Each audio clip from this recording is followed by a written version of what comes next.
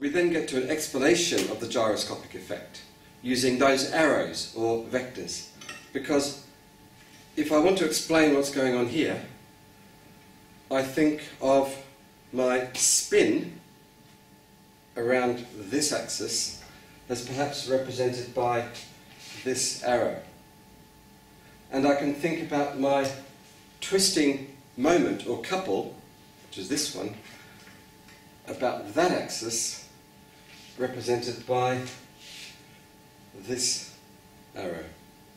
That's the, if you like, the clockwise direction of rotation.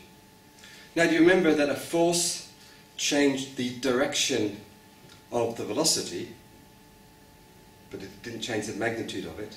Well, a torque changes the direction of the spin, or the angular velocity. So if this is the direction of the spin, and this is the direction of the torque, then you'd expect the spin to change in that direction, and lo and behold, it moves around there, which is precisely what happens. We have spin, torque, and look, now it's moving, it's gone over there. It's the rotational analogue of circular motion. And we kind of understand why it is that school kids find circular motion, centripetal acceleration, difficult to comprehend.